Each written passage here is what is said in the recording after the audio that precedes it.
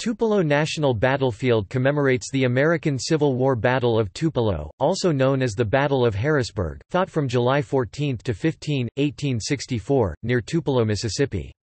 The Union victory over Confederate forces in northeast Mississippi ensured the safety of Sherman's supply lines during the Atlanta campaign.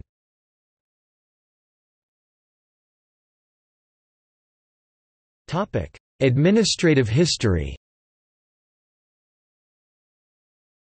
The Tupelo National Battlefield was established as Tupelo Battlefield Site on February 21, 1929. The site was transferred from the United States War Department to the National Park Service on August 10, 1933, redesignated, and boundary changed on August 10, 1961.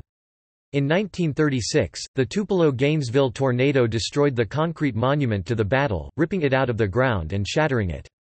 The site was listed in the National Register of Historic Places on October 15, 1966.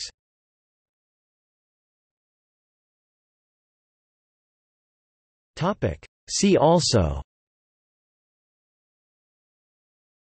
Bryce's Cross Roads National Battlefield, Natchez Trace Parkway, National Register of Historic Places listings in Lee County, Mississippi.